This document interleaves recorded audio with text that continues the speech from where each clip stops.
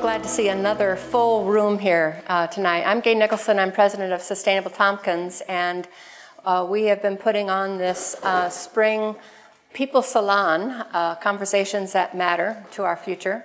And the theme has been the climate, the market, and the commons. The first salon that we did back in April was on why are we stuck in climate denial? And you know, we all know science tells us that we must do more, a lot more, and quickly. And yet we seem to be so stuck in denial, so slow to react. So that first salon explored all those different reasons behind the denial phenomenon. And then the second salon in May was on the role of business and technology. You know, it does seem like there's a lot of opportunity for jobs and for you know, for businesses to seek new markets in the arena of clean technologies, clean energy technologies, but market conditions have been pretty difficult and kind of a seesaw, and then lately we've been seeing quite a bit of pushback from the fossil fuel industry. So we're really sort of engaging in a real battle right now. By the way, those first two salons are available as videos or podcasts, and you can find the links on our website. Now tonight, the topic tonight is, will government intervene? What should be the role of government in terms of regulating the market and protecting the commons when it comes to climate and a lot of other things? But we asked the question because it seems like regulatory control is going to be absolutely essential to convince the dirty energy interests to leave the fossil fuel in the ground. We know from the climate science that it needs to be left in the ground and it can't be burned, or we're going to pay such a price in terms of catastrophic climate damage. And we all know that we've had some sporadic efforts by states, by nations, to address the climate issues, but in general it seems like we're facing a problem of captured government, as they call it, captured by business interests. Francis Moore Lappé calls it privately owned government, where industries not only control votes by politicians through their campaign contributions, but they're even writing the legislation themselves. That's a real problem. The citizens around the entire world are extremely vulnerable, both directly and indirectly, and yet we're the ones that are being asked to pay the full costs of dirty energy and climate change, even as huge profits are funneling up to the owners of the fossil fuel interests. We're looking at the cost of the damage itself, drought, fire, you know, wind, flood, all those extreme weather events. We're looking at the cost of hardening our public infrastructure against climate change. The whole adaptation bill could be pretty significant. And we're looking at the cost of helping the most vulnerable in our communities, as well as coping with refugees from places that are hit hard by climate change. And now we're even looking at the cost of lawsuits against our governments for failure to take action. You may have heard that Farmers Insurance recently sued 200 Chicago area local governments for damage from a big rainstorm in April of 2013 because they acknowledged that there was a climate problem in their climate action plans, but had failed to take action yet. And even though they knew that they had a problem with stormwater runoff and sewer overflow. So now the insurance companies don't want to have to pay that bill, so they're asking the taxpayers to pay that bill, and we can expect more of that. We know from the insurance industry that not only will we be paying higher premiums and not being able to get coverage, but they'll be looking for somebody else to take the bill. But the governments are not only vulnerable for lawsuits for failing to take action, but if they do take action, you know, we all have been listening to the news this week of Obama's initiative for emission controls from power plants and coal industry threatening to sue the EPA for that. So, you know, we know we're in we're in quite a struggle these days that we need to figure out how we're going to cope with it. So tonight, we're going to start with a review of what our various levels of government could be doing, what's possible at the local, the state, and the federal level to deal with this global problem that hits locally. And we're so pleased to have as our respondents tonight guests that probably don't need any introduction to you, but we'll start with, we have Svante Myrick, our mayor of Ithaca. Always a pleasure to have Svante with us, and he'll be speaking about local governments, and our Assemblywoman Barbara Lifton, who of course will be speaking about the state level, and Professor Tony Ingraffea, who's representing the feds tonight, even though he doesn't have his uncle. Where's your uncle? I thought he was going to wear an Uncle Sam hat to fill in for the feds. Since, yeah, we kind of didn't think our congressman would be likely to talk about this too well. So after they introduce that, then we're going to open it up for the Salon part of the conversation, and we're going to be spending some time with these admittedly very, very large questions that are on the sheets. And you may wonder what what these have to do with the topic of government's role in climate change, but I believe that they're really fundamental to our situation and our need to reclaim our democracy if we're going to successfully cope with climate disruption. It seems to me that actually having a democracy is just going to be essential. So first question is, where can we get some traction? Where is there some leverage at each of these levels of government? And then I'd like us to talk about how do we address the cultural and political ideology that has grown, especially since the Reagan and Thatcher era, in which government is bad and needs to be, shrunk. Its role is denigrated, and the whole notion of the public good seems to have faded from view and been replaced by elevating the idea of individual rights and substituting those for the public good. So I think we need to spend some time dealing with that, because there's a lot of people who seem to be buying into that ideology.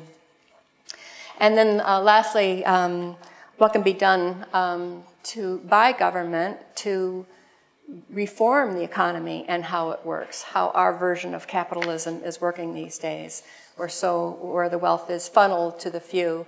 How can we make the costs be actually internalized to businesses and the benefits and the risks much more fairly shared, both within our generations and across generations, the people of the future? That's an incredibly important question that tends to be ignored politically. But before we get into that, just some announcements and a little bit of housekeeping.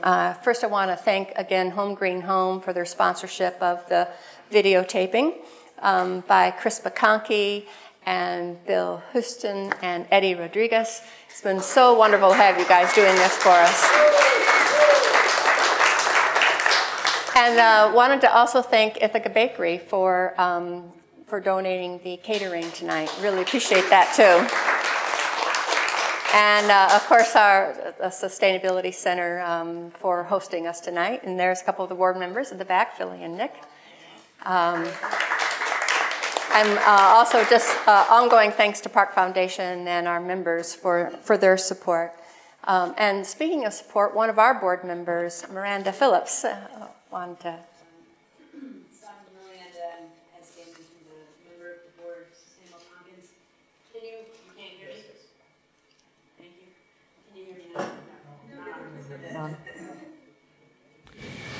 Testing? Yes. Okay.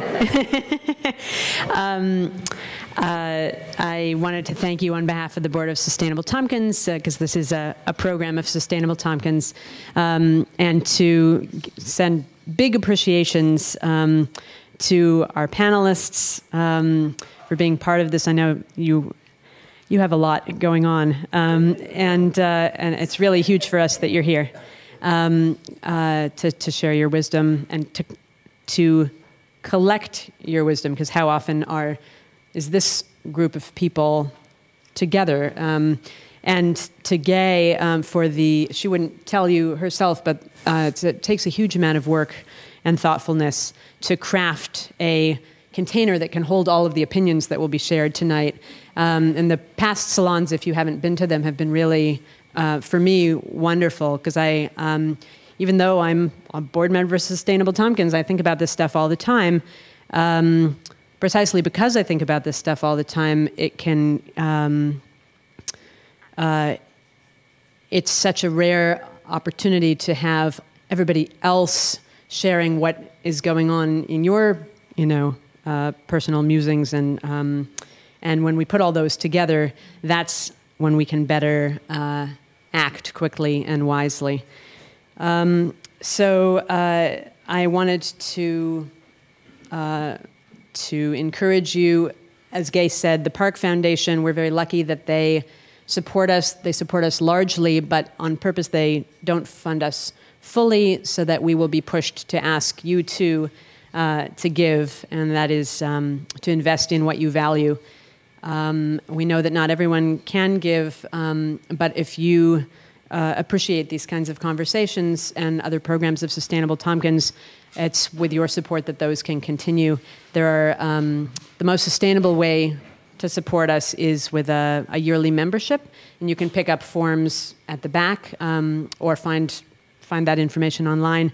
There are also baskets around the room for giving.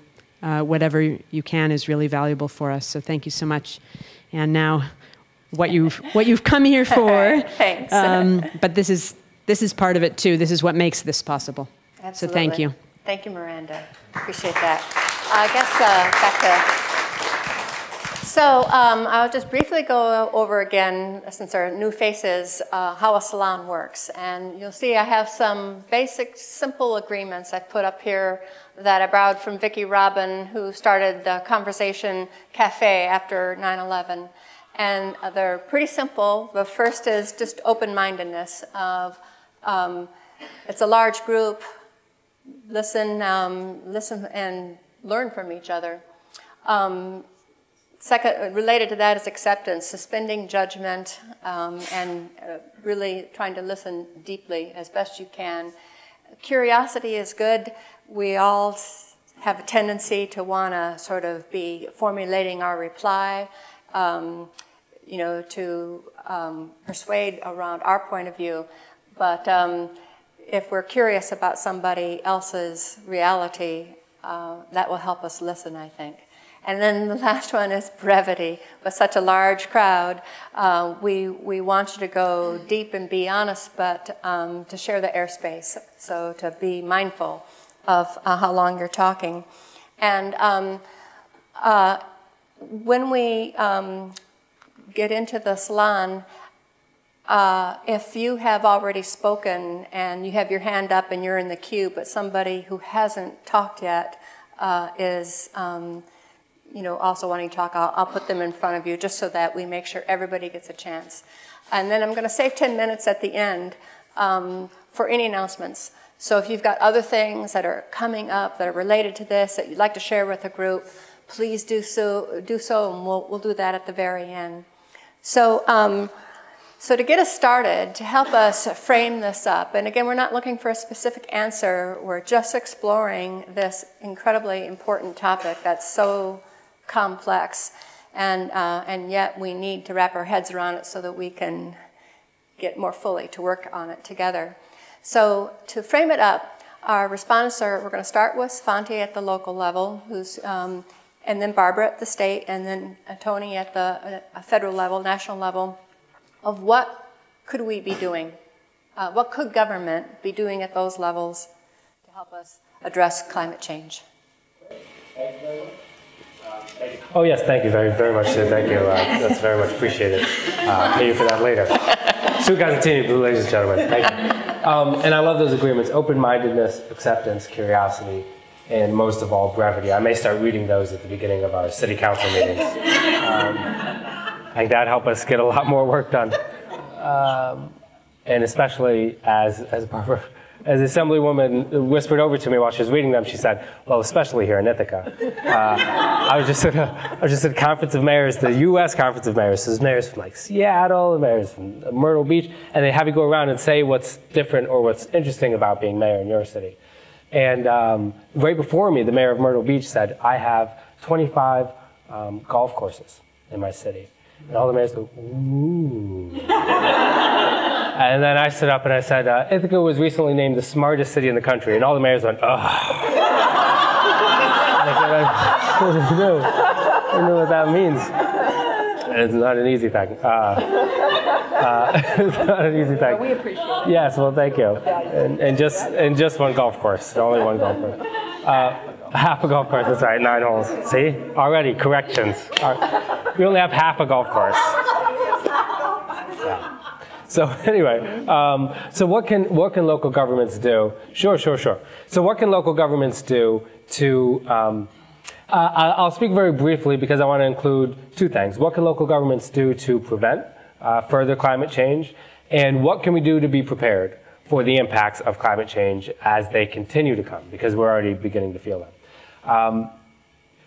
First, it's important to remember that local governments aren't quite as powerful when it comes to regulating the actions of the private sector, the private individuals, the corporations, or nonprofits. We can't really meddle much in terms of taxing different actions or regulating different actions.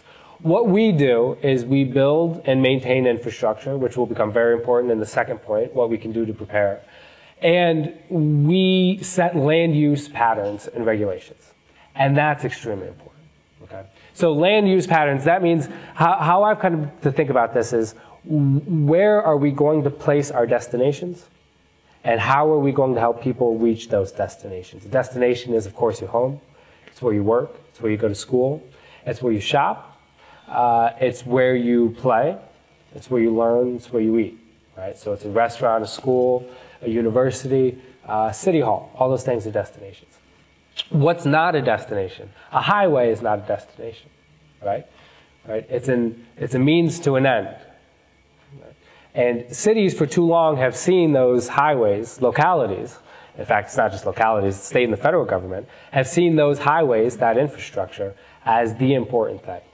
Now, here's the problem when you treat your land use patterns that way. When you allow for sprawl by building highways that allow people to get in and out great distances very quickly. You do 2 things. First of all, you require that people burn up a whole lot of fossil fuels getting to their destinations. Right? From work to home takes 10 minutes, 30 minutes. I have employees who work in the city of Ithaca who come from an hour away, right? 2 counties over. They drive an hour away and they drive an hour back for every day, 5 days a week for 20 years. Right? It's got all sorts of health problems and social problems, but pertinent to this conversation, it's got all kinds of environmental problems. What's more is that when you as a city or locality allow for that kind of sprawling development by allowing the zoning to permit it and building the infrastructure, the highways that allow it, you reduce the green space that you need to maintain. First, because it captures carbon. Second, because, and we'll get to this later, we're going to need that green space later when it's no longer feasible to get your tomatoes from California. So what can cities do? We can change our infrastructure investments and we can change our zoning regulations to encourage more dense, compact development. We can put our destinations closer together. Right? We can make it faster to get from your home to your work, to the park, to school, to the grocery store and back again. And what's more, if we put them close enough together, we can cut the automobile out of it entirely. Right? Because if you can get a 5-minute walk to the grocery store, you'll take that rather than driving. So that's what you'll see the most progressive cities do. New York State is not actually home to the most progressive cities when it comes to land use. But specifically in the Pacific Northwest, you see a lot of cutting edge, even bleeding edge things. You can also not just change the patterns, but you can change what gets built by building requirements into your building code, right? LEED or LEED type requirements into every building that gets built. That will do a lot, but not as much as the first thing, which is changing the patterns. So that's one thing we can do to prevent it. Now, what do we do with the impacts that we've already seen? I mean, everybody remembers the ice jams from this winter? Yeah, you remember those? Oh, yeah. Does everybody remember the ice jams? We had such weird weather this winter, such extreme colds, and then wild swings, and then extreme colds again, that the water was freezing as it came off the waterfall and turning into something called frangible ice in midair, congealing into a weird ice jelly, and causing floods in February when it's -8 degrees, right? And you know what the water does when it floods at -8 degrees? It's essentially an ice flow pouring over the banks of your creeks and into people's homes. Awful. I mean, it's awful. And there's no guidebook for it. I mean, they didn't teach me that in mayor orientation, right? There wasn't a page on that. So how do you prevent? Well, you know, we learned some things, and you take a note now. Now we know what to do. Not only do you get the cranes out and you scoop ice, but we actually took effluent water that was already treated, went through the sewage treatment plant, but because it was still warm, because it came from you guys. I don't want to gross you out, but it came from you guys, so thank you for that. It was like 50 degrees still. We pumped it backwards up the creeks. It cut through the ice and created these channels. That worked like a charm. Now, hopefully we'll never have to do that again, because hopefully that'll never happen again, but that's the insidious thing about climate change is it's the climate. You don't know what form it will take in your region. We could be talking about droughts or floods. We could be talking about famine. More severe winter storms, so I can't imagine more severe winter storms than this year. So what can we do? We can invest more in infrastructure that's flexible. We can invest more in the infrastructure that will prevent things that we know are possible, like floods. And an example of a way we're trying to do that, you might have seen in the paper over the last month that the city, that I am proposing that the city council pass a stormwater utility fee. This would be a fee that's applied to every property in the city, taxable and tax exempt. And everybody would pay into a fund that would help keep our creek walls strong, that would help rebuild rain gutters, that would help us prepare for whatever large storm events come. And what's nice about that fee is that the larger you are and the more impervious rainwater comes off your property, the more impervious your surfaces are, so the more rainwater comes off, the more you pay. So not only do you get the worst offenders to pay, it's almost like a carbon tax, it's like a stormwater tax. Not only do you get the offenders to pay, but you create an incentive to capture that stormwater yourself. So if you're Walmart and you now have a massive park, because they have a parking lot much, much larger than they need, right? They like to keep it there because it's cheap for them, right? We value the land so little, they just pave the whole thing over. And they like it to look visually like 70% of the spaces are empty because that draws people in. They say, oh, there's available parking. Now, they could do with far less of that, but why would they? Well, they would now because that parking lot's now going to cost them $15,000 per year. So now they have a financial incentive to actually recapture some of the rainwater, which lowers the risk of floods for the rest of us.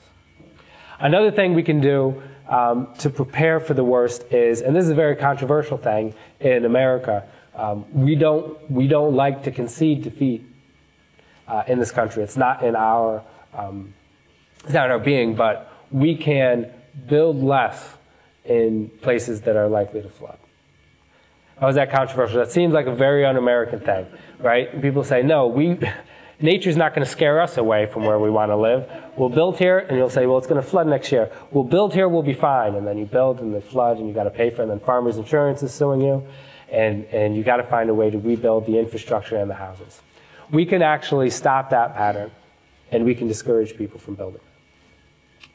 Now, the last example is an example of something that will both prevent further climate change and help us be prepared for it.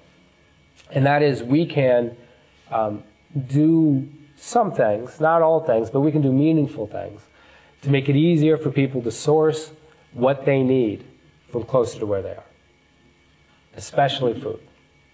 As I mentioned earlier, there will come a time when it's no longer practical to get your tomatoes from California or your oranges from Florida. There will come a time when the energy costs are so high that it simply doesn't make any sense anymore. And when that time comes, whenever communities, local communities, are prepared to get more of what they need from where they live, will be successful. So what are we talking about? We're talking not just about farms nearby to the cities and villages, though we need that, which is why we have to stop suburban sprawl. The suburban sprawl threatens the same open spaces and farmland and agricultural land that we may need to one day be entirely agricultural. But we're talking about permaculture gardens in people's backyards, front yards, in the tree lawns that separate the, does anybody know what a tree lawn is? Really? All right, good, good, good. Because I don't have one. Because you don't have, oh, is that why? Yeah. Yes, I do. So the tree lawn is the little strip of grass that separates the sidewalk from the curb. And it's a strip of grass, and what does that grass do for you? It looks nice. What else does it do? Not very much. Right? But what if you grew something? And so did the grass in your backyard. And what if so did the grass in our city parks? Right? Now, just this week, actually on Monday, we did a ribbon cutting for the first permaculture garden in a public park in Ithaca. It's actually the first one in New York State, in Conley Park. Yeah, yes, please, thank you. This is my corner. This is my corner. Now, so don't worry about it anymore. We're safe. No. And so so what is it? It's a small, you should check it out. It's labeled all the plants that are in it, the care that they require. So if you're interested as you walk through and you see something that would fit in your home, you can bring it. Why? Because that park alone is not going to save this planet. But it can be an example. And if it's successful, we can expand it to other parks in the city. If they're successful, everybody in the city can take what's learned in those parks and grow their own food in their backyards. If we do that, then Ithaca will become an example for other cities in the state. The state will become an example for other states in the country, and this country can be an example for the world. So people always ask me, they look at us like we're crazy in Ithaca. Have you noticed this? When I go to Albany or DC, they say, here comes Ithaca with a Looney Tune. But maybe maybe crazy is what it takes. We need to be like that little tiny pocket park. We are not going to, believe it or not, Ithaca is not going to save the world. Oh, yeah. I know. But our example can. That park is an example for the rest of us. A municipality cannot change these large global levers. We can't pull those. But we can set the right pace. Because when things change, whoever's flexible is going to survive. And there's no one more flexible than the little guy or gal. And Ithaca is the little gal. All right? So we're going to have to be flexible. Yeah. Oh, yeah.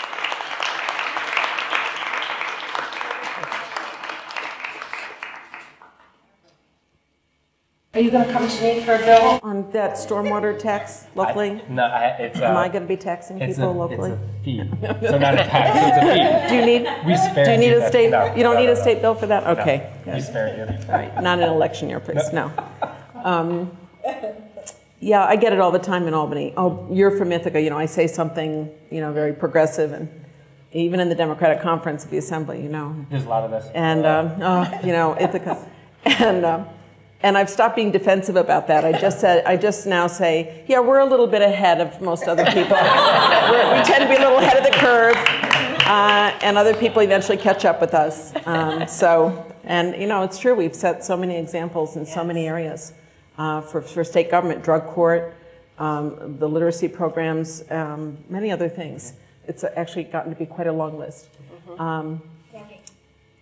We are kind of starting there too. So I kind of took a little different tact on this, but maybe I'll do a little bit of what Svante did, which is to say, what's the role of state government in dealing with this problem? Theoretically, state government, New York state government, in any state is a pretty powerful entity, right? We're a federalist system in the United States with a lot of power reserved to the states. The theory was states were powerful, but you all know, and Gay alluded to, the downward pressures that began to be created, especially with the ascension of Ronald Reagan, and government's bad, and private initiative is good, and we're gonna cut taxes on wealthy people, and we're gonna do free trade agreements around the world, NAFTA and GATT and so on, that started a race to the bottom. We cut taxes both at the federal and state level on wealthy people, on our wealthiest citizens, by about 50% in New York State. And you know, the right wing has been very successful. Grover Norquist is, I'm sure, toasting champagne every night because government has been shrunk and made less effective. And the government that's left is more split than before. It used to be, you know, more often government money, public money was spent on public purposes.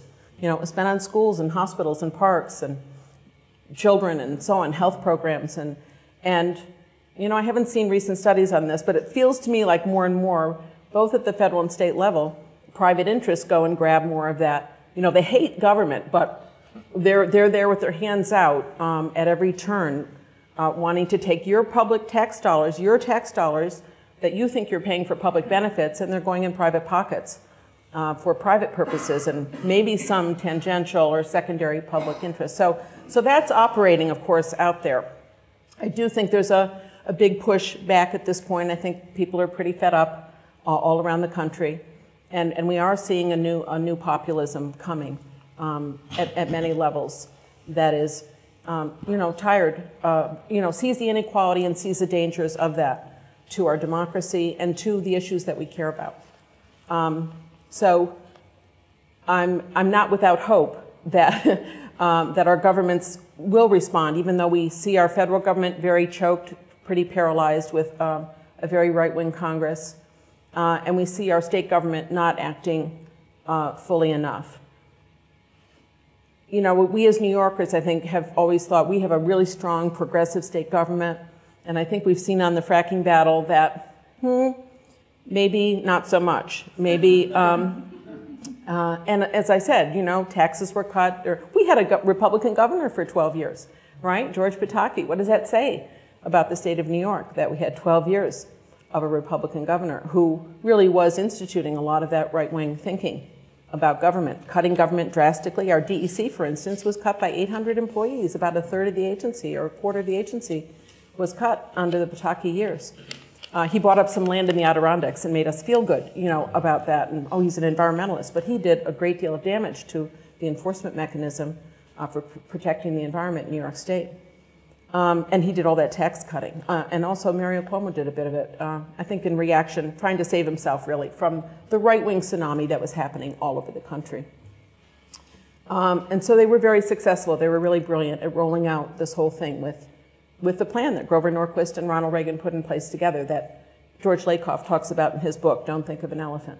And they set up the think tanks, they set up the Cato Institute and the Heritage Foundation and all the Heartland Institute and all those other propaganda takes, in my view, but supposed think tanks putting out conservative studies, and then they'd get them all on the airwaves, get them on the media, and then we saw the you know, further corporatization of the media and large media and all of that message going out to everybody. And they've been really brilliantly successful. So we have a big battle, as Gay said, on our hands to take that back and re-own our governments. I'm not at all without hope. I get up and, you know, work in government every day. I've been doing it for 12 years, and I couldn't do that if I didn't have hope every day. New hope every day. I'm tired at the end of the day. I do run out of hope usually by the end of the day. But a good night's sleep, I sleep pretty well. And I usually wake up with hope anew every day. That, you know, again, partly because I see so many people mobilized and really thinking strategically about how we're going to take on these challenges. And I've been through many battles myself, on the voting machine battle, especially watching education battles on the budget every year. I see people mobilized and I see them actually make things better and affect what we're doing. And of course, the fracking battle, you all know. We're in year 6 of holding off the largest, most powerful corporations in the world. who have a lot of assets here in New York. They were dying to get in here, and we stopped them. And so we see that we are powerful as people when we mobilize, when we get on a message, when we've done our homework, and we push effectively against government. Now, we haven't won that battle yet, of course. We've got a little hiatus here, and we're going to have to keep pushing, again, because they are such powerful forces. But there are other things, that are happening that people can link into. It's always, the history is very clear in New York. The Democratic-led Assembly, I'm a Democrat, I'm in the Assembly majority.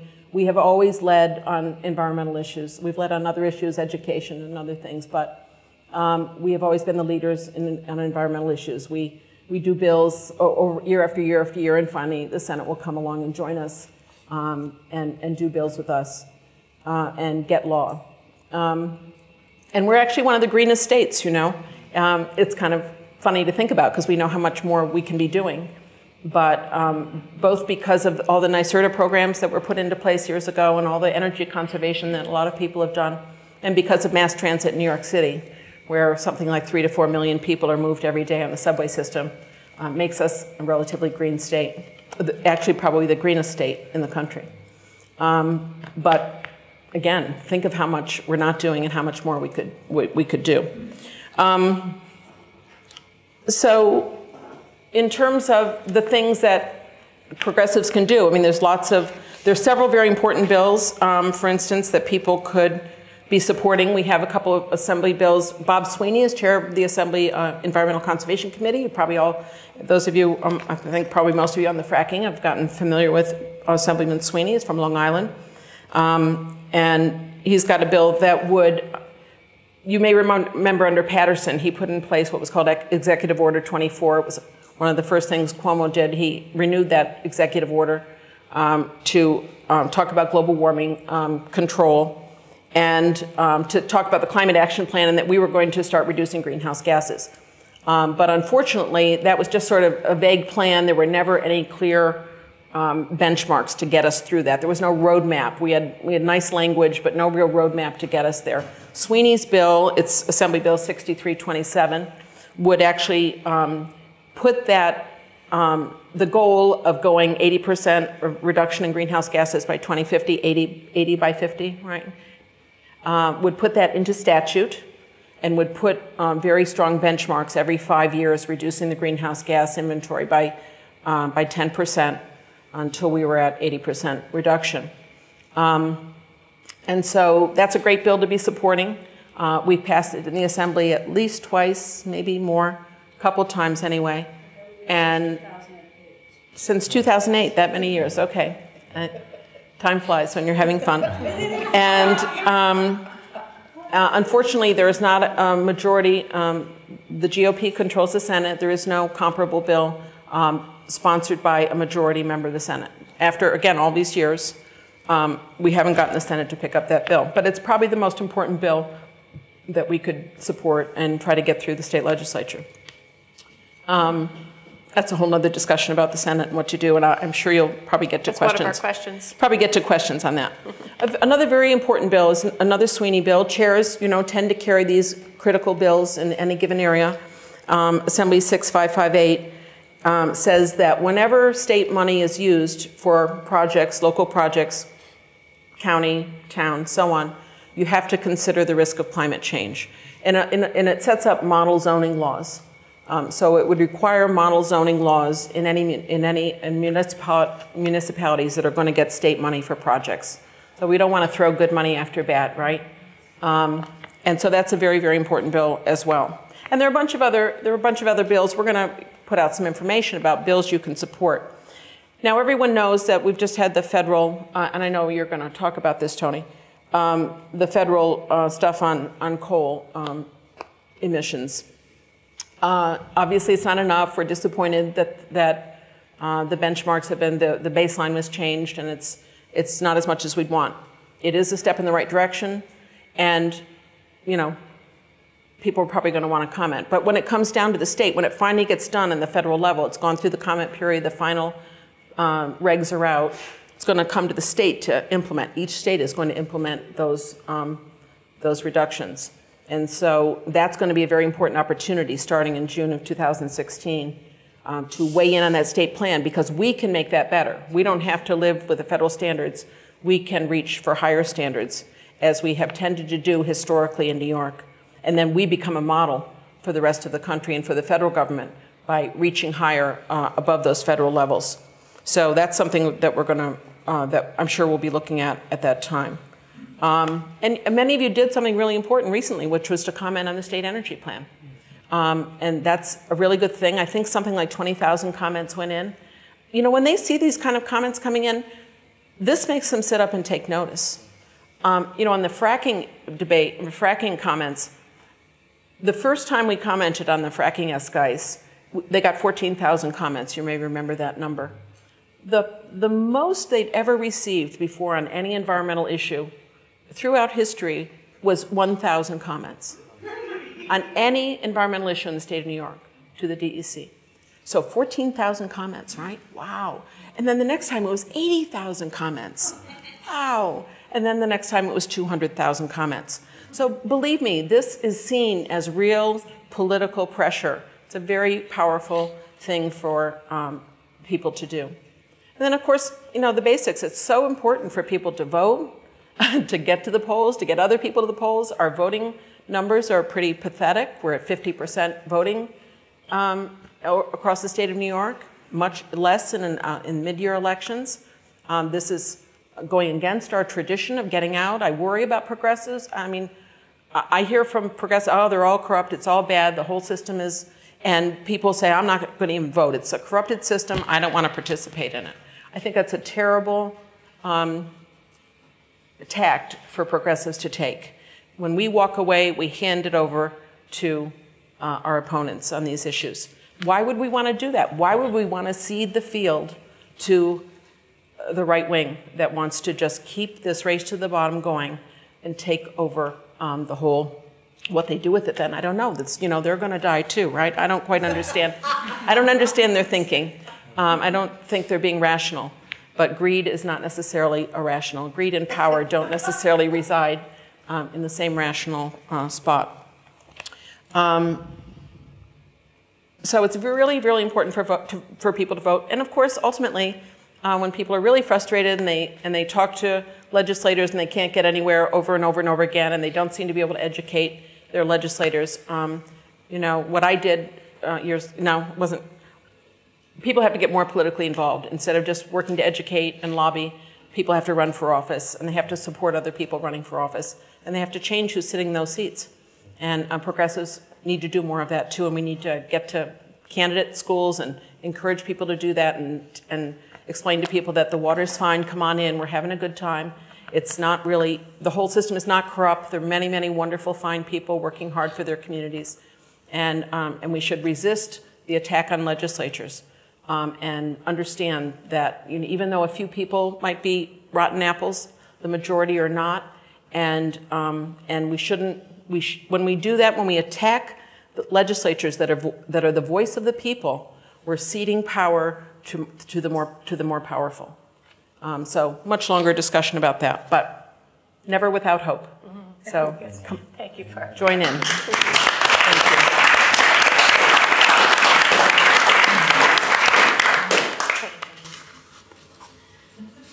I don't know why everybody was laughing. Is it so hard to accept that I might represent the federal government?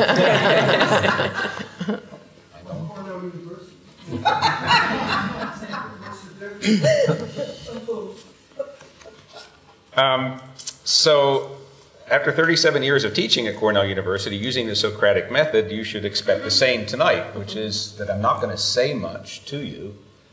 But I'm going to ask of you to answer a bunch of questions. And that's my purpose tonight. I'm supposed to stimulate interaction and discussion in the Salon motif on the issue of, will the federal government intervene to either mitigate or adapt to climate change? But I'm going to start off by asking you some other antecedent questions. Before we get to the will government intervene, we have to ask, should the federal government intervene? I'll let you think about that for 8 seconds. Because, for example, I'm stimulating here, there are those who would say that the federal government screws up everything it touches, so why should we think that the federal government should intervene on climate change? I'll stop there for a minute. But if you decide yes to that question, well, if you decide no, the conversation's over. If you decide yes to that question, then the next logical question after should the federal government intervene is can the federal government intervene? So, again, to stimulate you, the federal government has a number of agencies, entities, and departments. I'll read you a list. The EPA, the DOE, NOAA, DOD, the Interior, BLM, and NIH. Those are all existing federal government entities that could, if you answer the question, can federal government intervene, could intervene. And again, to stimulate you, I'm going to say my opinion. I'm going to give you a thumb up, a thumb down, or a thumb level, in my opinion, about whether each of those government entities is intervening in a positive sense, that is, doing good, a negative sense, doing bad, or they don't give a damn.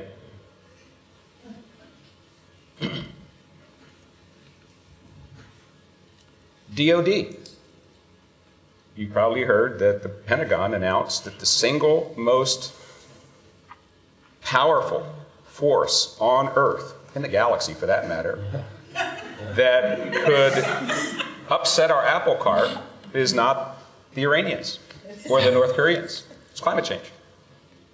And the DOD is the single most, it's obviously the largest government department, 400 billion, I think, this year, and is doing the most towards moving towards renewables. How about that? NIH, the National Institute of Health. Where's the moral imperative from the federal government? If it's going to be expressed anywhere as a moral imperative, it's through the National Institute of Health. They don't give a damn. These are my opinions. DOE. And its lackey, the Energy Information Administration. NOAA. See, right now we have a competition in the federal government, the current administration. We have agencies and entities that are doing this, and agencies and entities are doing that, and then we say we don't have a climate policy? We don't have an energy policy? No. So NOAA is saying natural gas is really bad. EPA is saying natural gas can be good. Well, which is it? BLM, Department of the Interior. Again, to stimulate you, we're going to get to the next question in a minute, which is, should the federal government intervene? If yes, can the government intervene? If yes, will the government intervene? If yes, what might the BLM do? Let's think of a carbon tax as a form of disincentive. Right? Taxes have many reasons, one of which is to act as a disincentive. Let's increase the leasing cost on federal lands for hydrocarbon development by a factor of 1,000. I'm sorry, that's a carbon tax. It's a disincentive because no company is going to bother with the piddling amount of a few hundred million acres of your land to go get gas or oil out of if it's going to cost them too much. We can talk more about carbon taxes tonight. I hope we can, because a lot of people have different ideas about carbon tax. I have unique ideas about carbon tax, and that's why I should be in Washington. Don't tell my wife I said that. So if the federal government should intervene, and if through its various existing entities it can intervene, will it? Well, what form might intervention take, or has taken? So we just mentioned carbon tax. Energy policy? How many times have we heard? It's been 7 presidents in a row where we've heard, we need an energy policy. We need a national energy policy. Well, we have one now. It's Obama and Putin playing hydrocarbon roulette with us. Yeah. That's what they're doing. Hydrocarbon roulette. Who's got the biggest natural gas reservoir, us or them? And I'm sorry, but that game, when it's over, when that game is over, it's winner take nothing. There's a bullet in each chamber in that game. Yeah, there sure is. So, I told you I was just going to ask some questions. Should the federal government intervene? Can the government intervene?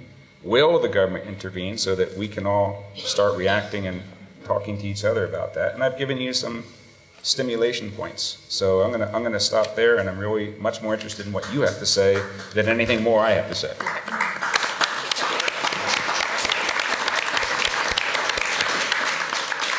Okay, as I said, am I live? Are you switching me over?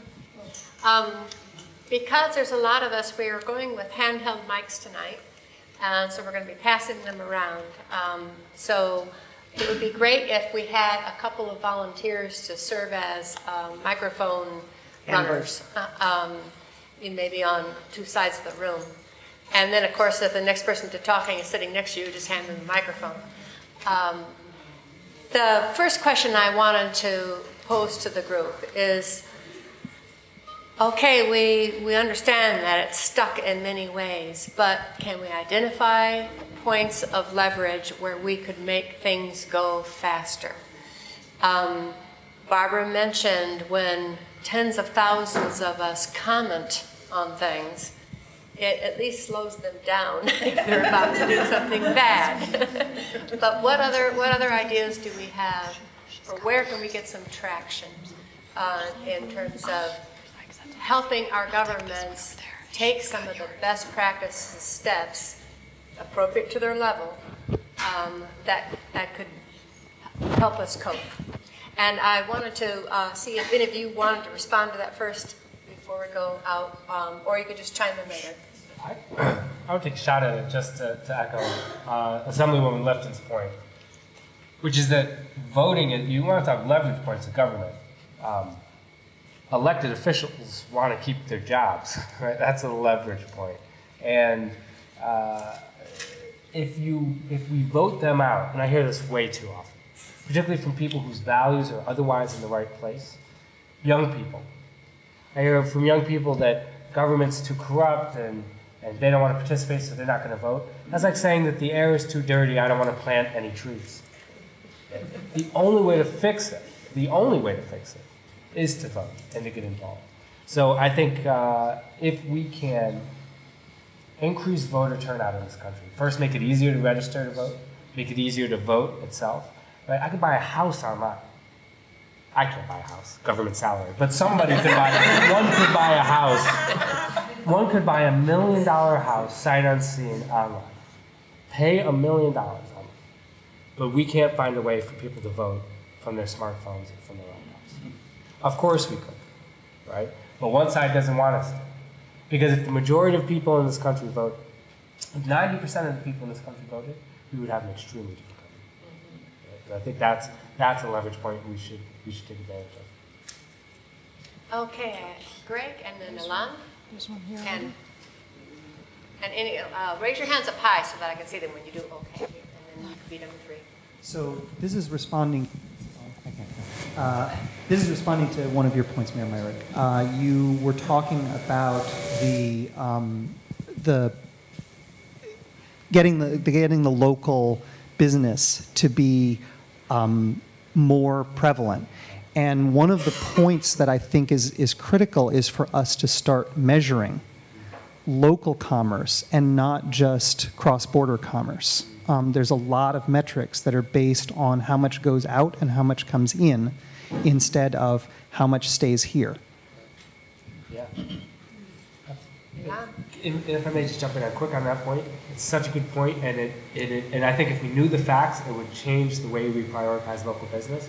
Because one fact we do know, just from a Downtown Ithaca Alliance survey that's now a few years old, I think 6 years old, is that people who live downtown spend 7 times as much money as people who work downtown. And people who work downtown spend twice as much money per year as tourists. Right? So because if you live downtown, it's not just that you buy a trinket, and it's not just that you buy coffee.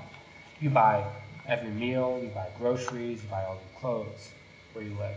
So we certainly know that there's a multiplier effect from shopper level. So just to comment on this question of the importance of voting, I believe that it's important to vote, but as you said, politicians want to keep their jobs, and the higher up you go in government, the more keeping your job means you're accountable to the millionaires and the billionaires that are funding your campaigns. So I think we need to think that we have to vote, but we also have to be having mass movements, social movements, online, in the streets, in front of buildings, so that politicians really understand that they have to be accountable to the people because it's visible right in their face, and the corporations see that as well. So the combination of social movements and voting is what I think is what we need. If we just do voting, I think people don't have the confidence for good reasons. And then you could just hand it to Sue when you're done. All right. I have two questions. I have a question for you, Mayor. What are the barriers to having hydroelectric in Ithaca? As I understand it, just the cost. Just the cost. We have the two things you need. So the question was, what are the barriers to having hydroelectric in Ithaca? You need two things. You need water and you need cliffs. We've got those two. I mean, we've got both of those. You need gravity, right? And you have that. My understanding is that the hydroelectric generators we had went out because they weren't cost competitive. And then when the city had an opportunity to include as part of its water plant a hydroelectric plant, it opted not to. And again, as I heard, though, this was many years before me. Not before my term, I mean before me. They chose not to. Why, do you have more info? Yeah. Tony would agree, it's more than just money. It's either you have to dam a gorge or you have to divert the waterfall. Right. So those would take away natural and tourist attractions. So we already have several dammed gorges which feed into our water plant at 36 Mile Creek. So we have 3 dams in a row. Okay, and then not trying to hog the mic, but this is for you, Barbara. On the state level, yes, there's been a problem of this Republican juggernaut, but I think that part of that is that they have been successful in framing the debate as a moral question, and the Democrats have kind of ceded that ground. When the answer to climate change and pollution is increasing regulation, then that it continues to cede that ground. When you're making positive steps, such as building hydroelectric or infrastructure that helps people in case of a flood or emergency services, then you get to the opportunity to reframe the debate so that the moral higher ground is actually with the people. I mean, do you see evidence of that happening on a state level?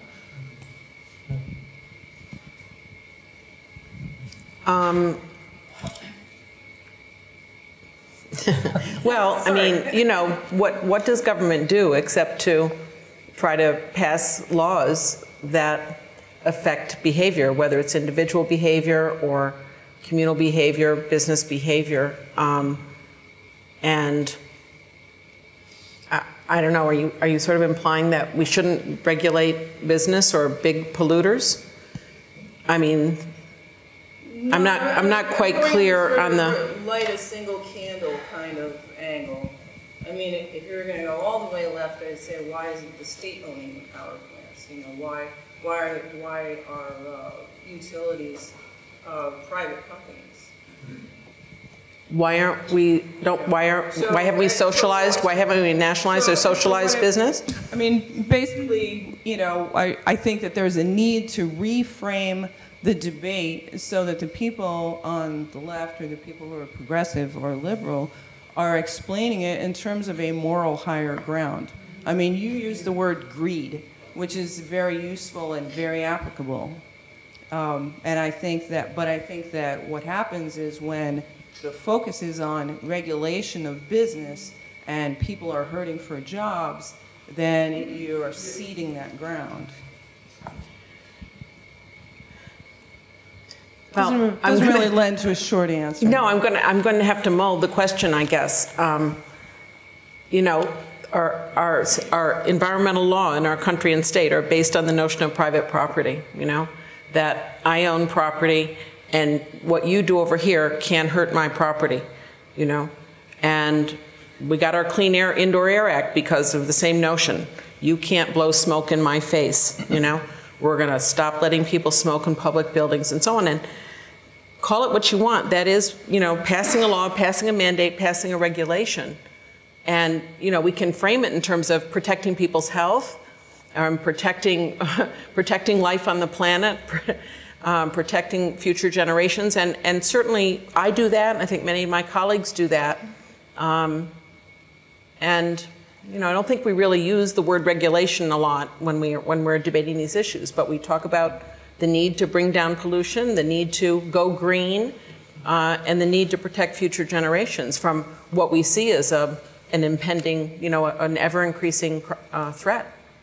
So I think you're I don't know right if I'm answering. I'm not sure that I'm fully getting the question. Right-wing framing seems to hold obviously great appeal because of, like, our state senate is captured by that set of interests. But it is very moral to talk about preventing harm to future generations and to prevent the public at large from having to pay for all the externalities generated when profits are being internalized and costs are being externalized. It's a moral argument to step in and intervene and stop that through regulation. And then there have been efforts to positively incentivize through tax credits, et cetera, you know, the adoption of good behavior like investing in renewables. But let's go to Sue and then... We had several hands up back here. Which one was there? And then that man will be third, okay. Maybe people could name them, could they Yeah, could you say who you are when you speak? That would be great. That'd be great. Hi, I'm Sue Cosentini. And when we talk about leverage points for holding government accountable, I don't know how you can avoid reforming campaign finance.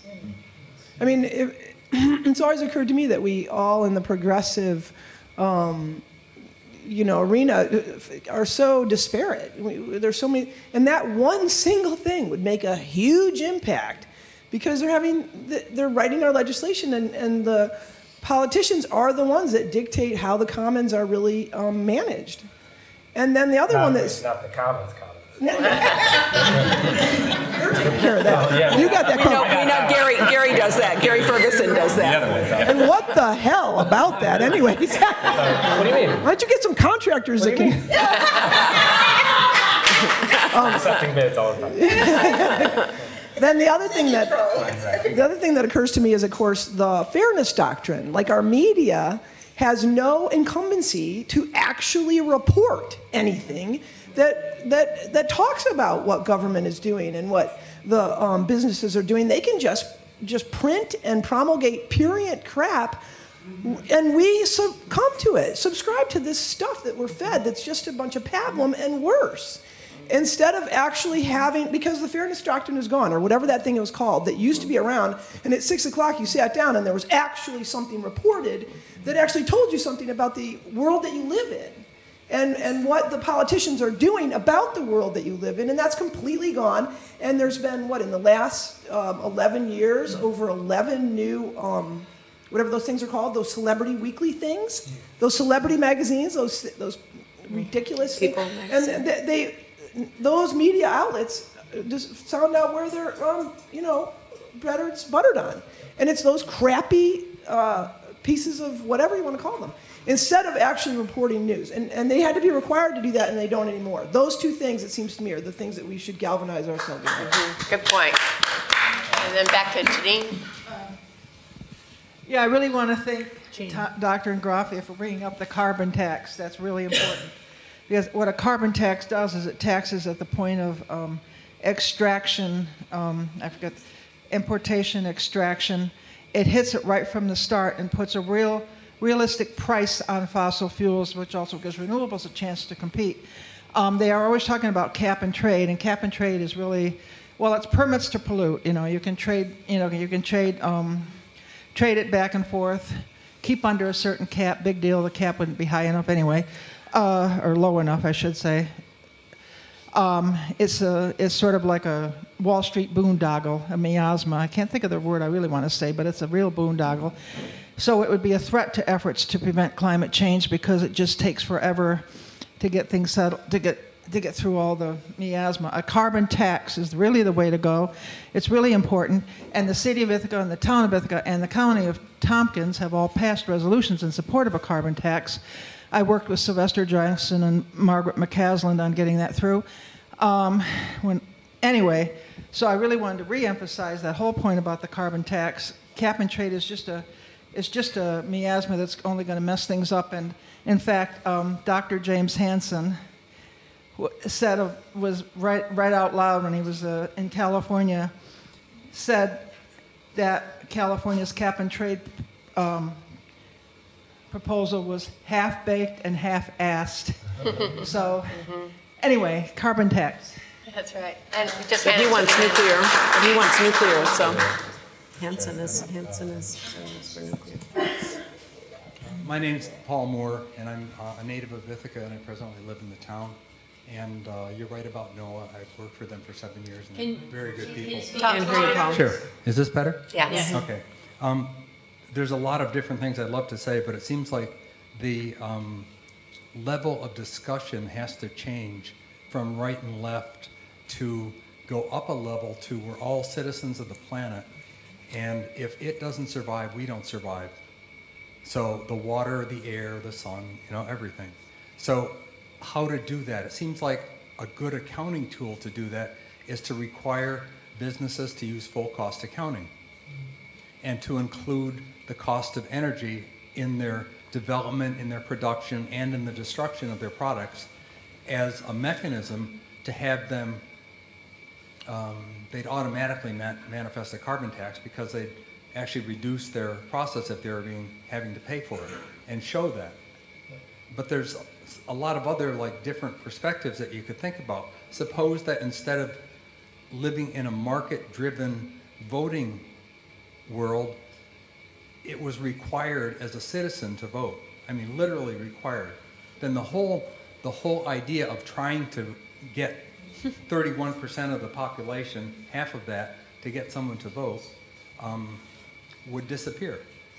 But all of those are going to be irrelevant, actually, unless the values of the people and the corporations that are involved change. So what's the mechanism to do that? I mean, if every citizen and every corporation had to take the level of a B corporation's ethics, or to basically sign the Hippocratic Oath, and that was a requirement for them to do business, then Subway would not be permitted to have cups, tops that are not disposable, whereas Walmart does have them that are disposable. I mean, it's crazy. So, I mean, there's a lot of pieces you could argue, but it's like the discussion has to go to a much higher level. And once people have the same value in their heart rather than just in their mind, then everybody can go in their own direction because they're all aiming the same place. It just looks like it's different. Good points. Over here. And then okay, I gotta stand up to keep an eye on all these hands. I can't quite see them all. So we will go Sarah, Dan, and Ed, and other Sarah. So here first. And then you two. Okay. I'm Sarah. I don't know if this is working. Sorry. Is this working? No, it's on. It's on. Okay. So I thought maybe Miranda would say something on the topic of carbon tax because she wears another hat. There's a group a chapter that started up in Ithaca of a national, probably even international group called Citizens Climate Lobby, which is lobbying just for that sort of tax. And maybe you could talk to Miranda afterward if you're interested, because there's a meeting happening this weekend, a monthly meeting. And also, if you look at their website, there's also a very good resource called the Carbon Tax Institute, which has a lot of information, online about economists from different ends of the ideological spectrum supporting a carbon tax. So it's an idea that I think is gaining some traction, and I think if we can, try to move it along through letters to the editor, comments on things written in newspapers. I think that's a good way of also, as you say, showing citizen interest in such a thing. And as far as, where are the points where we can press people, I think about, in some ways, I think we're very fortunate here in Ithaca. We're in sort of a bubble, and we have all this, progressive energy. My sister lives in Southern California, where there doesn't seem to be much progressive. It's probably there, but it's pretty well hidden from anything I've seen. And so I'm trying to think of, what sort of campaigns appeal to people who don't have this mindset already, because that's really, I think, where the education needs to be. And then I think about the anti-smoking campaigns and how, all the different, resources that were brought to bear to drastically reduce the smoking rate in this country. There were warnings on cigarette packages. Certain kinds of advertising were banned. So I think what Tony was talking about, the National Institutes of Health, I think that we really need to mobilize our health community, both locally, which I think we've done, statewide, which we've done, and especially on a national level, to make it really hit more closer to people's homes and where they live. Because my parents' generation, smoking was considered normal behavior, and now it's like people are huddled outside, far from buildings in the dead of winter. It's considered sort of shameful. So, I think shame is a really good motivating factor, and I'm just trying to brainstorm right now, but it seems like maybe that would be a way to change people's thinking in a better direction. Mm-hmm. So we'll go Bob, and then John, and then we'll go back over here to Don, Ed, Sarah Hess, Linda, and then we need to move on to the next one. So let's keep them fast. Yeah, I'm Bob Duckett, and Paul sort of stole my fire a little bit about the desire to point fingers and take sides is, I do not believe it is productive. Make no mistake, the right wing can love their families just as much as anybody else, and also love the environment. Ducks Unlimited is a good example of an organization that tends to be right-leaning, that does a lot for the environment. So, we don't want to alienate those on the other side of our thought process.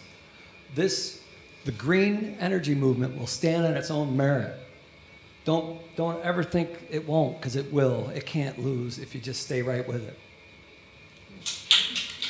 Good job.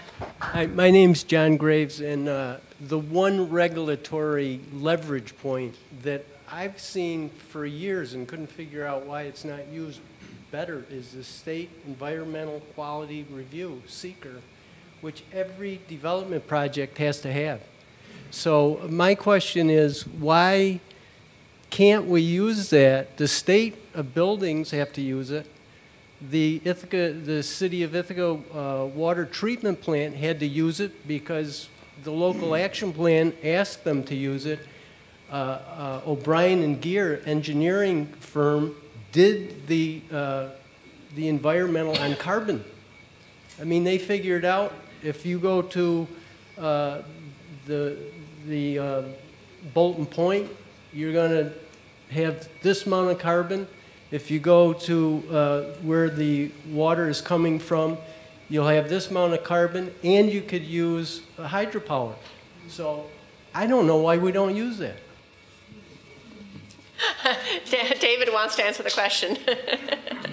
I'll just point out that in 2012, the DC actually revised the short and long forms for environmental review to include, for the first time, some questions related to climate change and the smart growth policies that the mayor was talking about. But most municipalities are just starting to figure out how to use those, what to do with them, and it will require, I think, or let's put it this way, the more the citizens get interested and involved in project reviews and try and make those questions meaningful in terms of review, the more likely they'll have impact.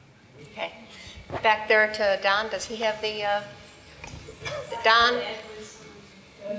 All right, then Ed, then Don, and Sarah Hess. These are not these are just ideas. And I've been doing some work for Barbara Robertson's campaign. Martha Robertson's campaign. Hi, Barbara. And doing a lot of phone calling outside of Tompkins County. And Tuesday I spent about 3 hours calling people outside of Tompkins County, trying to measure what kind of support we might find for Martha out there. And this is just as an example. And when you're calling in the afternoon, a lot of people are at work. But if they're home, you get some ideas. This was a couple who were registered as independents by our sheets that we have. And the wife answered the phone, and I wanted to talk to you guys about how you're leaning to vote this election and what issues you have. And she said, well, I'm going to let my husband answer that. And he came on the line, and I said, so, well, and you have to question how independent they are. But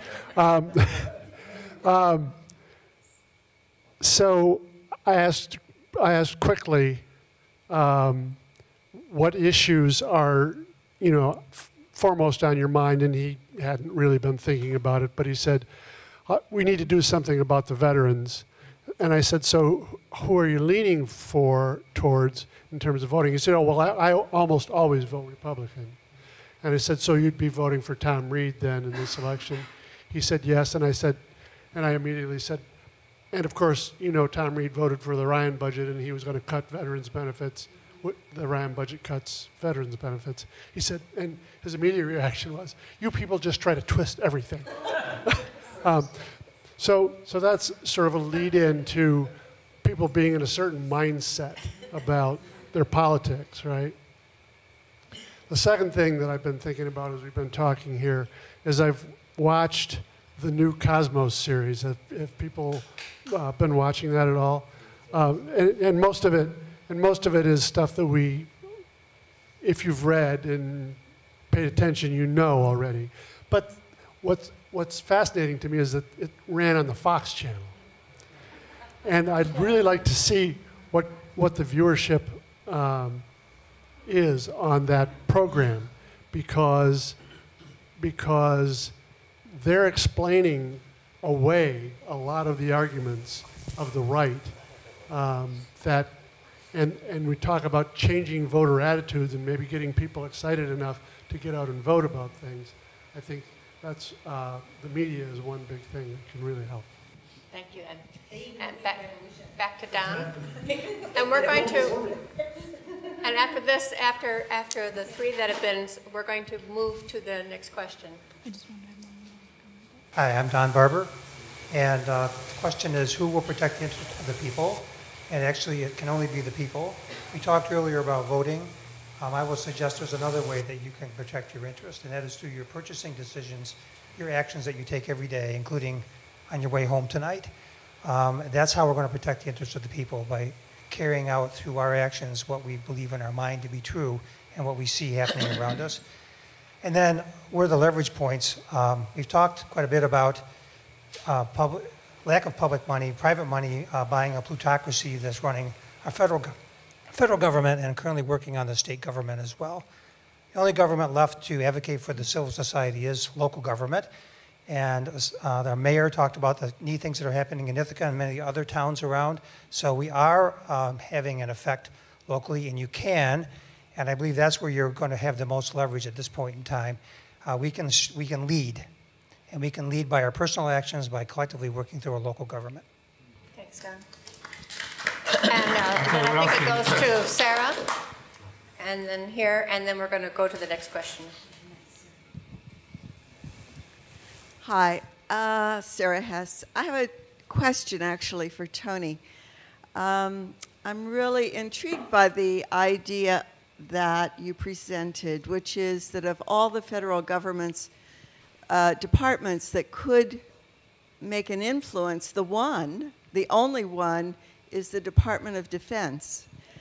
And I really haven't thought of trying to make allies with the military-industrial complex until you said that, and then I thought, how do I do that?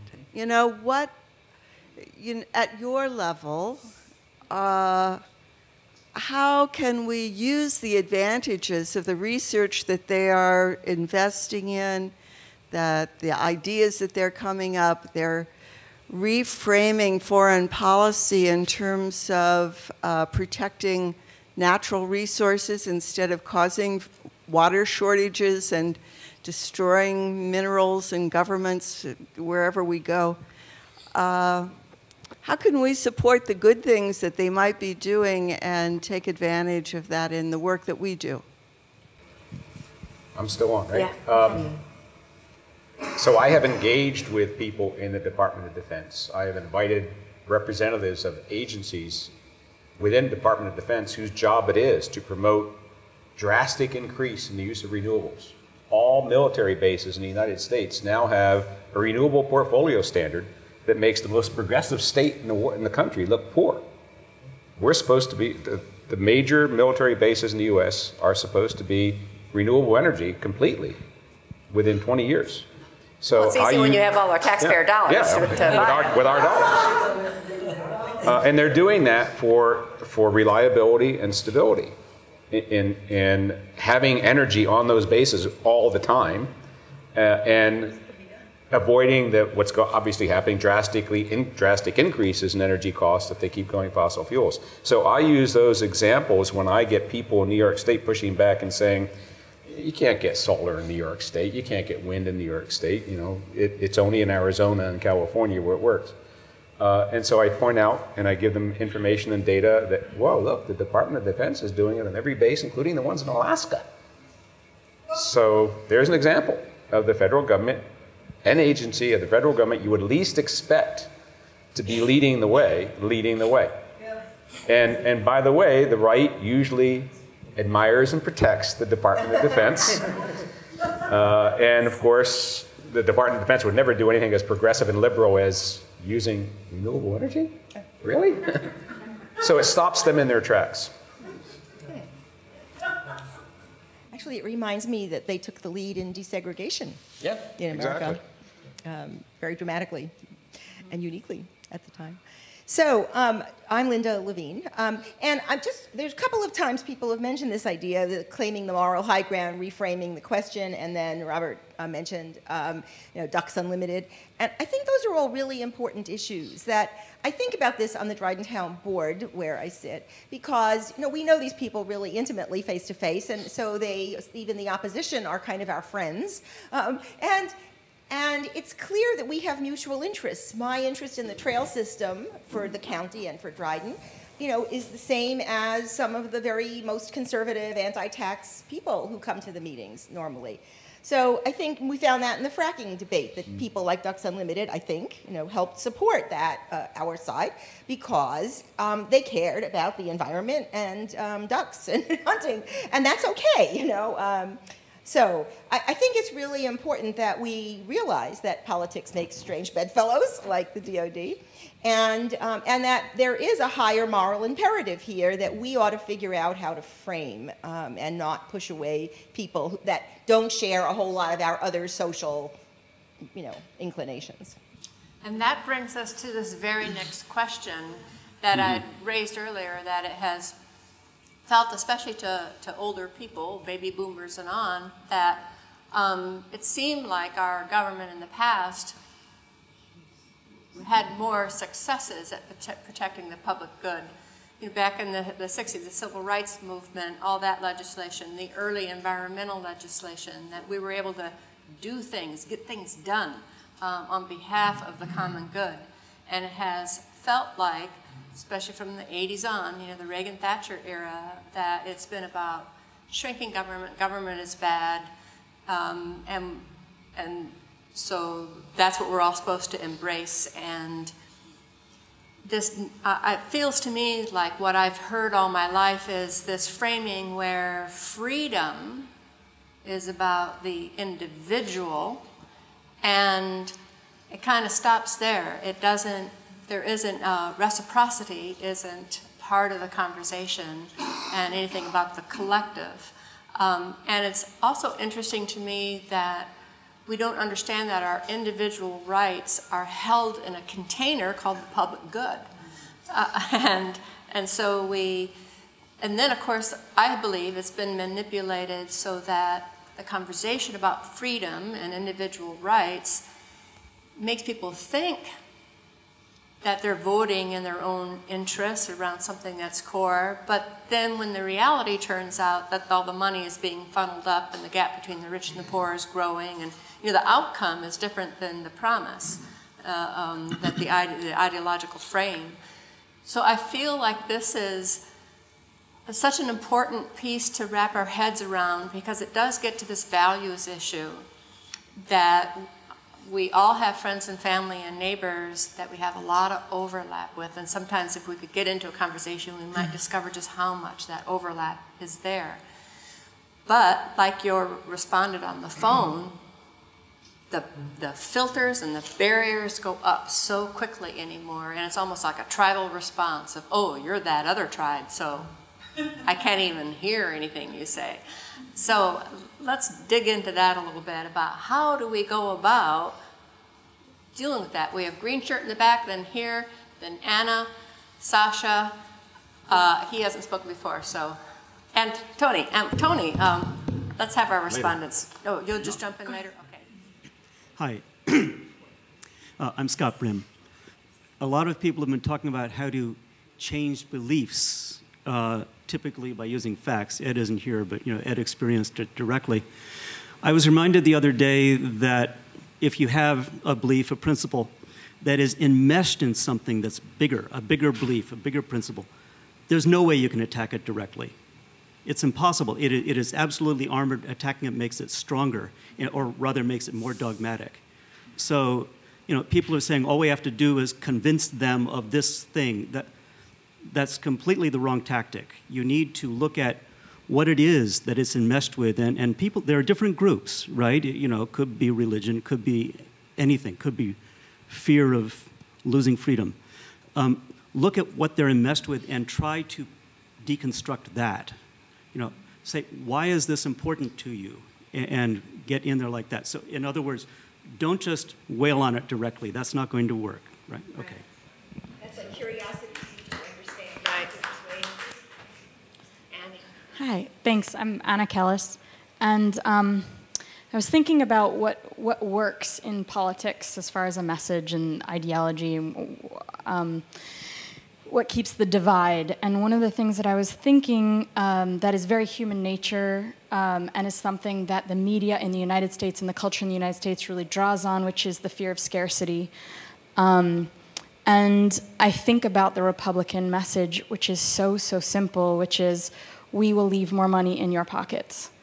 And that's what they say. I mean, we all know that that's not what really happens, but it is the greatest marketing message. If we are putting millions and millions of dollars, if our companies are putting millions of dollars to tell people you're unhappy because you don't have enough, we're always scarce, and then the government adds on to that and says, oh, well, we're going to give you more money. We're going to leave more money in your pocket. So I think about why it's so difficult for our movement in the environmental movement and a more progressive movement. Our message is much more complicated. So in answering your question, I think, how do we break down that divide and these ideological differences? And I feel like on some level we need to address the fear, the human fear under it all, which is, how do we express that it won't lead to scarcity? And that might be a great place to start, is understanding the fear nature that we're all dealing with. So. Very good. And I believe you were next. Yeah, a couple of thoughts. I want to go back and then come to this point, but I have to go back to this thing about we ought to vote. There were a number of polls about 25 years ago. People really looked at the people that weren't voting, and 2/3 of the people that weren't voting were poor and working class people. And they were mainly not voting, not because they were lazy or they were not fulfilling their responsibility. They didn't see anyone that spoke to them and their interests. And the Democrats, and I don't include you as part of that, you're wonderful, Barbara, but the Democratic Party, come on. They have been equally guilty at following corporate interests and denying the interests of working class people in this country. And by that I mean 70%, 65, 70% of the population, and doing the bidding of corporations. And some of the worst damage has been done by people like Bill Clinton. Well, the point was that Democrats have done enormous damage to working class people. And Thomas Frank, in his book, Whatever Happened to Kansas, I mean, it was very, very smart and very right in the sense that it ceded all of that really important economic territory by basically offering very similar things. And the right said, okay, let's get working people on God, guns, and gays. Because the Democrats aren't talking union rights, civil rights. They're not talking any of those issues anymore. So I think we really have to take a hard look at the Democratic Party and just saying vote. I mean, so we all go out and vote for Mario Cuomo? I'm sorry, that man is doing enormous damage in this. Oh, sorry, Andrew. Yes, he did. He did start the tax cuts. And so, I think we need to be involved politically. We need to get off our butts and we need to get organized. And some of you may know I spent about 10 years of my life trying to help organize a labor party in this country. And I'm very sorry that we failed because I think we need it desperately right now. Working people need a political vehicle that speaks to their interests. And I think we need to reframe that discussion, corporations versus the rights of the vast majority of us who are working people, who have to work for someone else to earn a living, which is a much more realistic way of understanding how our rights as individuals are very restricted as working people because we don't have all those choices. And I think I'm moving to the next question about how do you reframe this. A lot of my students, they hear me talking theoretically about the possibility of government doing good things. And one very smart student said to me at the end of my course, he said, Professor Bowenty, you're always talking about these positive things that government can do, but I don't understand where that optimism comes from. I don't see that. And these kids, this generation, they have grown up in a world where the government has done very little for them. And it has been either dysfunctional or doing bad things. And so it really is a problem. It's a problem of an entire generation. That's why a lot of them are moving towards libertarianism or anarchism because they can't imagine good government anymore. And it's something we have to really work on. But I guess the main point I was trying to make here is that they like the other side that likes to talk about individual rights, likes to make us think that if we just allow the market to do its work, we have all this individual freedom. I mean, it comes right out of Hayek and Milton Friedman and those guys. Market is all about individual freedom. Government is about tyranny. That's the way they frame it. We have to get people to understand that we don't live in a world where anybody can start a business and do their thing. We live in a world that is incredibly dominated by these corporate Goliathons that are enormous and dominate 2/3 of the economic activity in this world. And so that little piece of freedom that we would all like is very constricted. And we need to get them to understand that. And when my students understand that, over 50 of the top 100 economic entities in the world, including all the countries, are multinational corporations, we have to get them to understand that if we take government away and we let those markets rip, it is those massive institutions that we are going to be totally dependent on, and that's what they want on every level. So, Tony, thank you. I think our panelists are ready to respond, starting with Tony. Tony is ready to go next. I'm going to make an attempt to refocus us on question 2, because I really enjoyed hearing all the comments, but not many of them have focused on that question. So I'm going to ask you a question. What does Dryden in Middlefield and the New York State de facto moratorium on shale gas development have to do with the battle between individual rights and the public good? Everything. Let me explain. Why is it that the oil and gas industry is exempt from all federal environmental regulations? Why is it that except for one state in the United States, we hope, all other states, oil and gas law trumps zoning? Why is that? Okay. Individual rights to own minerals.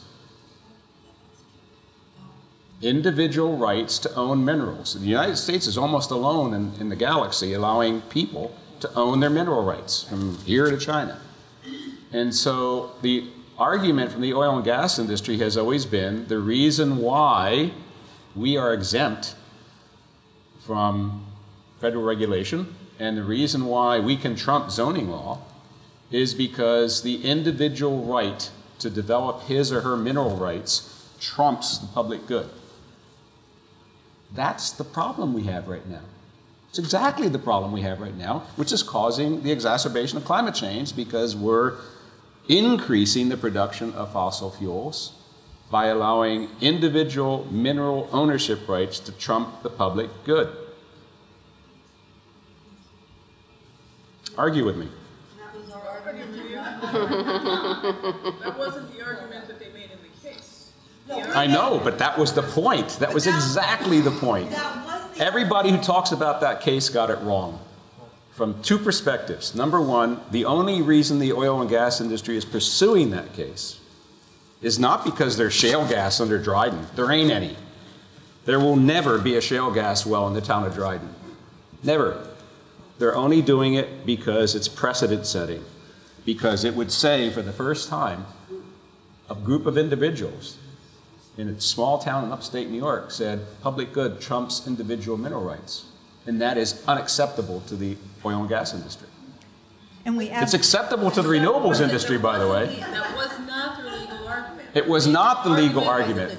Excuse me. Yeah, I didn't say that was the legal argument. I said that's the heart of the case. It's why they pursued it. It's why they pursued it. We did make that argument at the local level. That Sure. was exactly the Exactly. argument that we made. We talked about our air. We talked about our desire to live in this kind of community where we were a community. We talked about And essentially, you our told, water. essentially, I'm using the word greed because you used it first. I'm not allowed to use the word greed in public.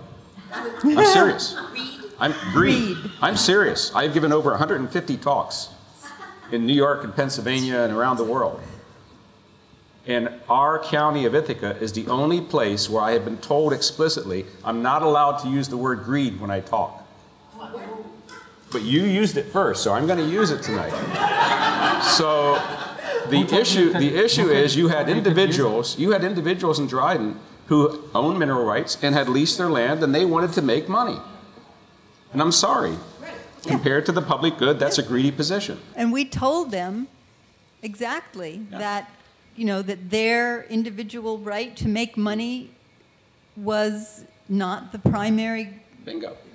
right, that the public good trumped that right, and that's why it passed. So now the question is, how do we address that problem on a larger scale than Dryden? Well, if the case wins, then there are a lot of towns which will be able to express that. The dam is broken. But we should make it more deliberately a case around that idea and make it a public idea, a conversation, and in the papers, and that this is actually what's being accomplished by winning this. So there is a connection between climate change, fossil fuel development, mineral rights, and the right of the people's good to trump individual mineral rights, and that's the issue we're addressing. Right. And we're still doing it. If I could zoom up a bit and zoom out and get to this question of how can we address the ideology who tells us that we should not, that there is no public good. And it really is a cynicism. And it did start with Reagan, or it didn't start with Reagan, but Reagan was the best. Emphasized it. He was the best deliverer messenger. of this message. Start with Gold War. Which was that the government was bad, it could do no good for you. Oops. So you should abandon all government solutions and look to yourself. The way we can combat that message, the best way to combat any message, is to tell the right story. Right? Because we know that the lessons that come from stories, what do you call a lesson that you learn from a story? A moral. See that? A moral. If we tell the right story, we get the right moral. So when your students come to you and say, why are you hopeful about government? And you say, yeah, government hasn't done anything in your life. Right away, you've told them the wrong story. Right away, you should say, how did you get here? Today, to class today. Did you walk on a sidewalk? Built by government. Did you drive on the road? Built by government. How did you know that you weren't going to be overtaken by a band of marauders because of the police department, which is run by the government? Right? The lights were on, which is the government. We prevented all sorts of traffic accidents. 1,000 small things are accomplished every day that allow individuals to live lives of purpose, satisfaction, and fulfillment because we've banded together and invested in the public common good. And if we can talk again and again about how possible that is, point to something as simple and as basic as a road and say, that's a public good. Do public goods seem bad to you? People say, no, well, that's not bad. And this is a sidewalk. Does a sidewalk seem bad to you? People say, sidewalks are kind of nice. A public park. People say, I love my public park. A school teacher. Clean drinking water. Right, clean drinking water. You want to talk about potholes? I do want to talk about I do want to talk about, all the time I want to talk about potholes. But if we can remind people that that is government, that is collective action. Right? A fire department is a socialist agency. So is an insurance company, right? If we can remind people of that, you can break the stigma that says government bad, private good. And people will, if you tell that story again and again and show them all the things in their lives, we're in a government facility right now. Thank you, Dr. Scott. Thank you. Listen, if we look at the time, it's 10 of, and we have another question, and we wanted to save just a couple of minutes for any announcements at the end. And things are really bubbling right now in the room. There's lots of hands up. I don't quite know what to do about that. So are you willing to spend a few minutes with this last question, or would you prefer to keep on this one? Go to 3? Yes. All right, so the question is, in terms of the government's ability to intervene in the marketplace, what would be some ways that we could make it more fair? And if we could have hands that go up so I can put you in some order. Miranda? Maybe some people haven't spoken? And of people especially who haven't spoken before. And I'll just go very fast. I'm not usually fast, but I'm going to go first? Go ahead. I just at the local level, there's some very quick things. Stormwater is a good example of this. If you can internalize this to private property owners, so however much stormwater you generate is what you have to pay for, instead of having the whole community pay for it. This was actually, I should mention, while Ms. Levine is here, that her son was the chair of the task force that came up with this idea, Ari Levine, the city attorney. He also came up with the idea that we're now instituting for sidewalks, which does the same thing. The larger property you own, and the more valuable that property is, say if you're a large Walmart or a large apartment building, the more you pay for sidewalks. Why? Because it's a public good that you benefit more from than smaller landlords. Now here's one thing that's coming, and I want everybody to have a heads up, but it's the same principle, but it's going to be far less popular than those two things. Parking. What? Parking. We subsidize parking to the tune of about $1 million a year in the city of Ithaca. $1 million a year. That means in our parking garages lose that much each year. What does that mean? It means that taxpayers, property taxpayers, anybody who owns a home in the city is making it cheaper to own a car for the people who drive it. Right? So you can internalize that by pushing that cost on the user, it's like a carbon tax would, by rationalizing the cost of parking. Did I say, okay, now let me, okay, so here's the punchline. The cost of parking will likely go up. Right, that's the punchline. In most places. The places where it's most valuable to park will become more expensive. And the places where it's less valuable to park will become less expensive. The people who can't afford to live downtown, well, that's part of the problem. This is part of the vicious cycle. Why is it so expensive to live downtown? In part because the taxes are high. Why are the taxes so high? Because we spend $1 million subsidizing the suburbs. So why are the suburbs so inexpensive? It's because they're being subsidized by the people who live in the city. If you can cut out that subsidy and also build more housing in the city, right? Give more opportunities for people to live in the city. And when they live in the city, when you live in the city, you can, like I do, sell your car, walk to work, get to how much money I save. The estimate is on average Americans spend $20 per day on a vehicle between gas, insurance, the cost of the car up front, and maintenance over the lifetime of the vehicle. If you can save $20 a day, that's $600 a month.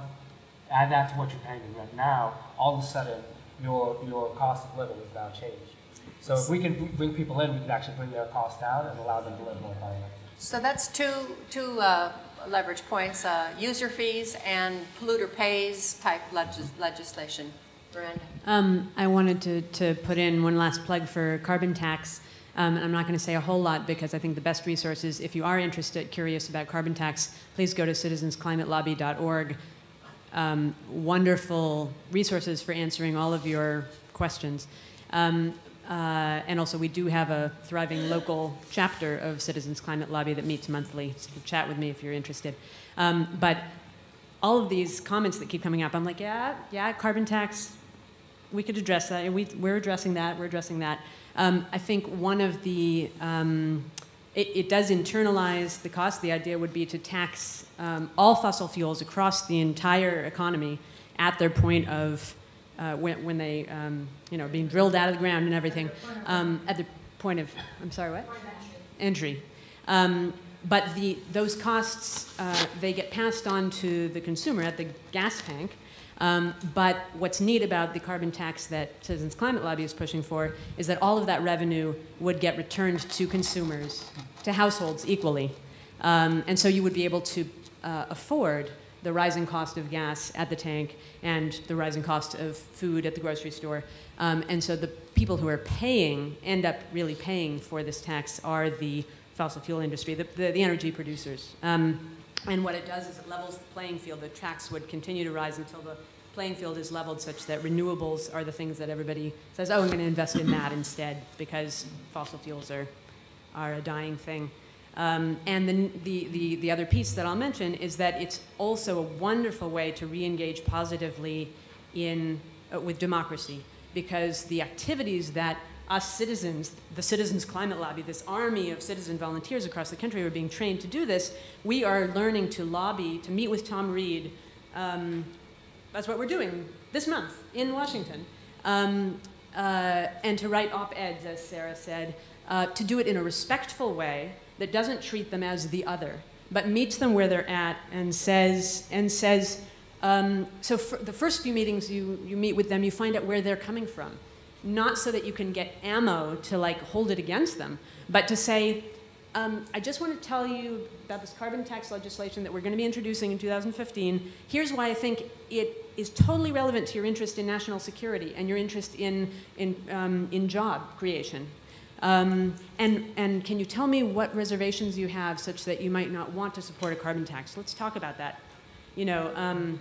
It's very respectful. It's gotten me so excited to be involved in government, to be involved in lobbying. And there's the other piece that you can tell your students is it's not just sidewalks.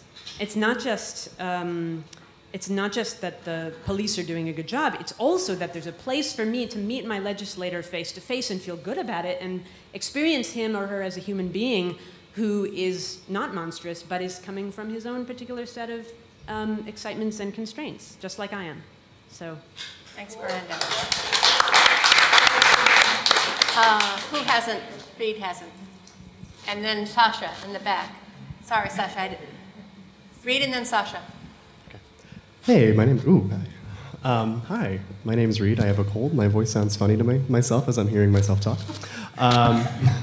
So as we're talking about government accountability and addressing fossil fuel use at the federal levels and through institutions of government, I just wanted to pitch an open letter that was called Open Letter from the Grassroots to One Sky, that was written by a number of grassroots indigenous, climate justice, and environmental justice and economic justice organizations in 2010 when the last climate bill failed. And that was a climate bill that I made phone calls to voters in Kansas to try to get them to call their representatives to vote on the Waxman-Markey bill. So just, I think absent of this conversation, absent from the conversation so far has been those who work in the fossil fuel industry and are impacted by the extraction and the government's responsibility to justly transition our social structure so that those folks aren't left behind. And so that we are accountable to the resources we have extracted from and benefit from. And I think that's fundamentally what is a matter of public good, right? Of all of us recognizing that we are collectively participating in a system by virtue of being a part of it, right? And then choosing to do something to sort of make reparations for those for extraction and transition. So that was just a quick pitch I wanted to make. Open letter to the grassroots, open letter from the grassroots to One Sky. Excellent points, Reed. Can we get the microphone over to Sasha, please? Got one. Oh, she has it. Yeah, I'm Sasha Paris, and this talk, especially the mention of internalizing the damages that are currently being done with impunity, more or less, just to set the stage, reminded me of what Jared Diamond relayed statements by some big corporations in relation to the toxic messes they leave behind, basically them saying, we're not charities, we're not going to do anything for the good of anyone but our profits unless we're forced to, which sounds on the face like legislation, regulation would be the way to go, but I get the sense that's sort of a bully going, make me, and then doing everything they can to prevent that. So it's a tricky dynamic trying to get government to address that when they're fighting against it with money or smear campaigns or both. They can't pay every single one of us off to that same extent, although you could say low prices or media campaigns are sort of paying us off, but just it's going to need to be tackled from a few different sides at once.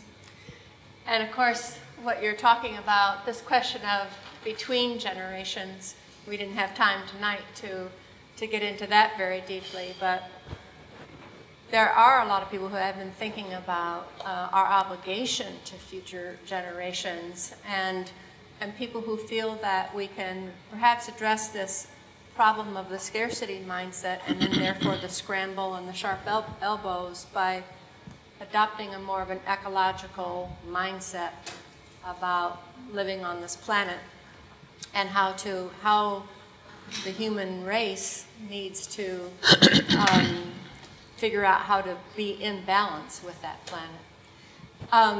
I want to remind everybody that in 2 weeks from tonight is the final Salon, and it is about, is it up to the people? Tonight's conversation has clearly pointed us in that direction of our roles as voters, as taxpayers, as members of a community. And the panelists will be Miranda and Reed and myself talking about citizen-level action, citizens' climate lobby, Reed's work with the Tompkins County Climate Protection Initiative and other movements that he's involved in. I'm so grateful for all of you coming here tonight. It looks like Irene really wants to say something, so why don't you just jump in before we end. Thanks. And so this is dovetailing a bit on what Reed said. In some ways, also looking to citizen action, and it's a local issue that I know many people in here are at least somewhat familiar with, which is the issue of the Cayuga power plant. And in so many ways, that brings home a lot of the issues that we've been talking about in this forum, which is it's a very challenging situation that we have. We have a power plant that's looking to, quote unquote, repower using so-called natural gas, methane, fracking gas. And my assumption is that many people in this room would not find that an acceptable alternative. On the other hand, we have another very real situation that brings home some of what Reed mentioned, which is the just transition concerns. There are 60 jobs in Lansing that would be lost if that plant closes. There are people in Lansing who will have significant impacts to their taxes, and particularly their school taxes. These are real concerns. I'm of the opinion, and I hope that many of you are too, that we need to look to find solutions that allow us to move forward away from a natural gas or methane gas fire, solution and continue to support Lansing as well. And it's a real challenge when we start looking at any kinds of transitions and moving in the name of public good and individual rights. There's got to be a way for there to be winners all, because otherwise we can't leave people behind in this, and we can't leave Lansing behind. And to that end, this is bridging into being an announcement. On June 30th, we'll be having a educational forum at the Unitarian Church to talk part one about what actually is going on with the Lansing power plant. There's been a lot of misinformation, a lot of misunderstanding. So part one will be that, and part two will be to talk about what are some possible real-world solutions for Lansing. So I would like to invite people to come to that and to spread the word about that on June 30th. But even if you can't come, that's a real situation that I think drives home the complexity of moving forward. And I'd like people to contemplate that too. Thank you. Thank you, Irene. Did anybody else have an announcement of an upcoming event to make? Anna, Nick, and Bob and Jean. I'll just go super quick. I am working with the Green Resource Hub. There are a couple people here, Maribeth, Ed, Bob, Gay. And one of the things that we talk about being able to do is supporting local businesses so that we have local businesses, so that we don't have to go to businesses that are franchises. And one of the things that we've started to do was to host cash mobs. So for those of you who haven't heard, they're flash mobs with money. Like everybody shows up and dances in a place. So this is everybody shows up and there's music and refreshments and you spend $20. So, and you support a local business, give them a boost. And on this Sunday from 2 to 5, we are going to be hosting a cash mob at Bloom on the Commons. And a lot of people think it's just a kids store and a kids playhouse in the back, but I am wearing the gorgeous clothes, all of Bloom for women, and it is all made in the United States, and a lot of the women's clothes are made locally, a lot of the kids' toys are made locally, so it's pretty freaking awesome, and I encourage you all to come 2 to 5 to support a local business. So. That's great. Can we get a microphone to Nick? Nick has a mic, thanks. The Sustainability Center has no director currently. We are looking for a talented, passionate person to serve as director. Officially, the first deadline for applications is tomorrow. I realize that's kind of short notice. But we are accepting applications on a rolling basis after tomorrow. So I encourage you to check it out and hopefully apply. Thanks. Okay, and then to Jean, and then to Bob. Oh, she needs the mic. I just wanted one thing when I was talking about the I'm glad you brought up about the Citizens Climate Lobby. The legislation, or the kinds of legislation they want, is what's called a carbon fee and dividend. That gets away from that word tax. And basically what that is, the fee at the point of extraction, at the point of entry, and then there's a dividend that's given back to people. So you get rewarded if you're saving energy. Now, if you're low income, you need help saving energy because, so that must never be forgotten. But that's the whole point. It's a carbon fee and dividend program that a lot of people like the Carbon Tax Center, the Citizens Climate Lobby, James Hansen and everything are all endorsing. So I just wanted to clarify that. I do have two announcements. There are people in other counties fighting very hard. There are two major things going on in Schuyler and Chemung County on Monday. In both cases, we're faced with legislatures who are, well, in the case of Schuyler County, they want to pass a resolution in favor of the liquefied propane gas facility, the proposed LPG facility. They've also been expanding methane storage there. And there's going to be a resolution adopted, a resolution proposed to support the LPG facility, which goes against what other counties and towns have done. Yates and Seneca along Seneca Lake have passed resolutions against the facility, and so have some towns. And that will be in Schuyler County at 6:30 at the county, the big county building, the courthouse. In Chemung County, the issue that they're facing, Monday, but both of these are Monday, which is a problem in a way because they're opposite each other. In Chemung County, they're facing the question of expansion of a landfill. The reason why they want to expand the damn landfill is so that they can accept drill cuttings from fracking. And so the people in Chemung County are fighting against that, and the people in Schuyler are fighting against the LPG facility, both of which, these sorts of projects are all things that sort of build out the fracking infrastructure. You know, New York may not adopt fracking, but will still end up providing support services the way it goes. I mean, we have Schlumberger, which in Chemung, which provides support services. So in Chemung County, can you just say the when and the where? So yeah, sure. In Chemung County, it's at the it's on the city on Lake Street in Elmira. People will be talking before, I believe it's the Chemung legislature, and in Schuyler, it's at the county courthouse, which is on Route 9 in Watkins Glen. I mean, the 9th Street in Watkins Glen, off Route 14. I just want to say one other thing. FDR coined it very well, what we're facing. Fascism is corporate control of government. So we are dealing with fascism. Thank you. Thanks, Jean. And Bob. And then Chris, you wanted to make one last, and then we're done. All right? Hi, I'm Bob Rossi. I'm the director of the Sustainable Enterprise and Entrepreneur Network, which is a local business network with a shared belief that business, if done right, can have a positive impact on our community and our natural environment. We host events throughout the year. Anna spoke of one event that's this weekend. I want to tell you about our event. Yeah, Bloom is a scene member, and that's what inspired that. I want to tell you about our event on June 26th. That's a Thursday. That's 3 weeks from right now. Mm-hmm. And we'll be celebrating Finger Lakes food and learning how we and our businesses can unite to support renewable energy solutions. I can say in this room that this is at its core an anti-fracking event. But our format, and especially all of our marketing, is very solution-oriented. We're highlighting Finger Lakes food as an example of what's at risk. And we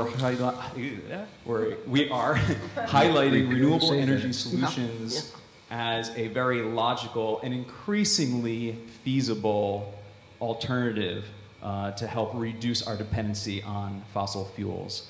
Hope to see you all there. That's 6 p.m. at Green Stars The Space on Thursday, June 26th. 6 p.m. Thank you. And Chris, can you hand him the microphone? Here.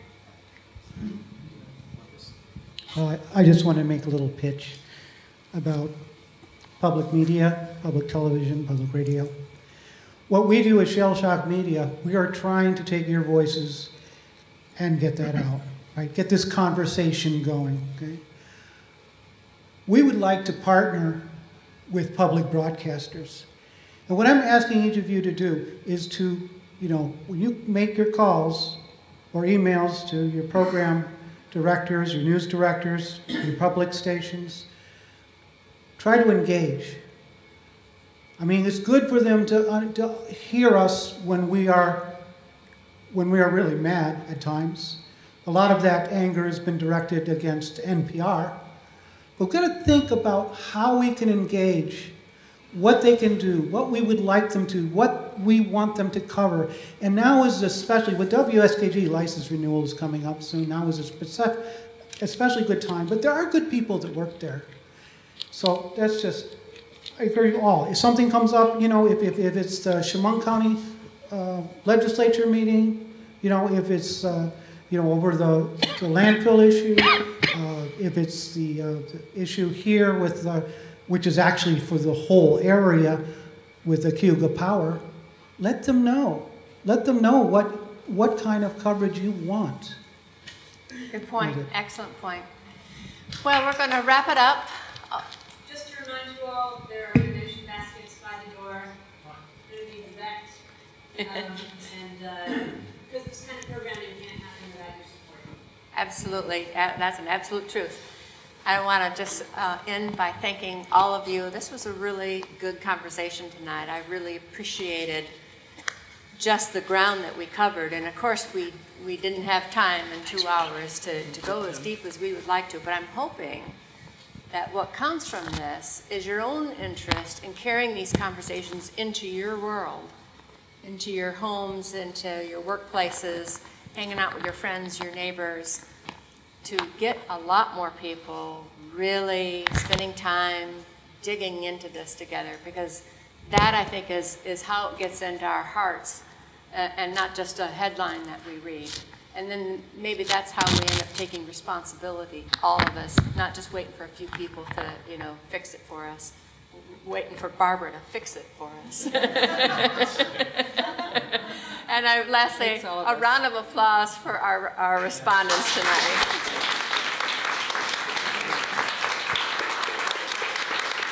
I hope you all come back in 2 weeks. 2 weeks from tonight, same time, same place. Thank you. Thank you. Thank you. Thank you. Yeah, thank you.